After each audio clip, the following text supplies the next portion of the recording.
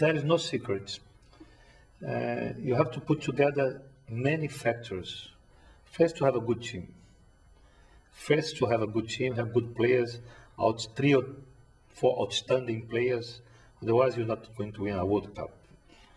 Second, to have the history and tradition. Normally, you see, if you look the last 10 years, it's either Germany, Brazil, Italy, or Argentina, always in the final. Always, tradition, history, plays with you. And the good ambience is very important. At one time, in that given moment, the ambience between players is very good. And then, one thing, focus, concentrate.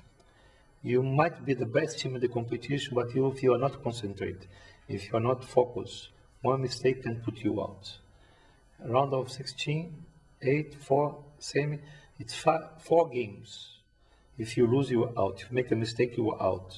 You are not out. So, focus, concentration should be there. And, as Beckenbauer said in the launch of the Adidas ball, which I agree with him, a little luck.